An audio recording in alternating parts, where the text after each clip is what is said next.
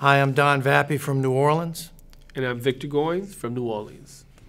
And we're going to sort of touch on the banjo's role, sort of that transition period from banjo to guitar.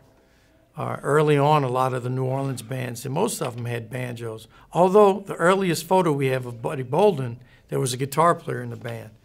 Now, my opinion on this is, especially with the tenor banjo, which showed up around 1905, because it's tuned in fifths, it really does cut through, and you don't have to really play it so hard. Just the natural harmonic nature of it cuts through with a band with a lot of horns.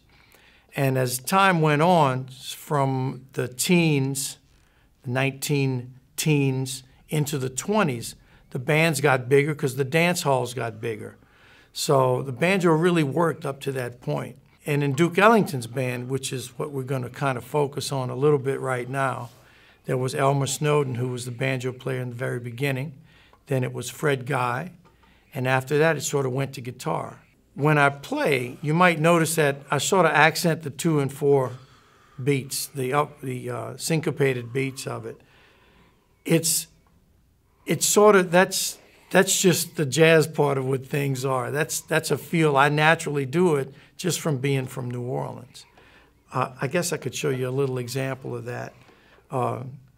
This is just a straight 4. Now, if I was accenting like I would normally play if I'm dancing or something. But if I was playing, say, in a bluegrass band, it would be just turned around. But that sort of helps the bounce. And a lot of the dances at that time, the bands played for dancers. And it gave it that bounce.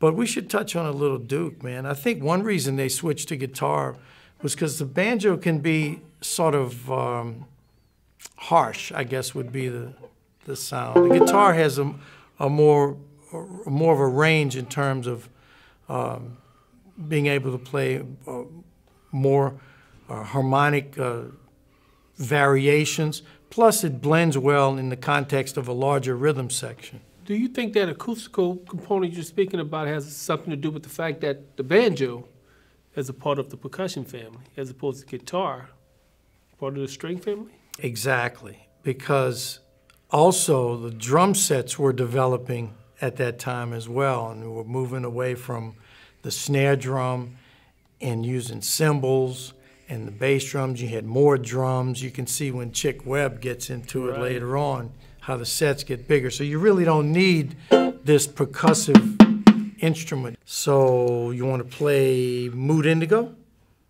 I thought you'd never ask. I thought I'd never ask. Let's just play the first half of Mood Indigo. Okay, and I'm going to try to play it as pretty as I can on the banjo.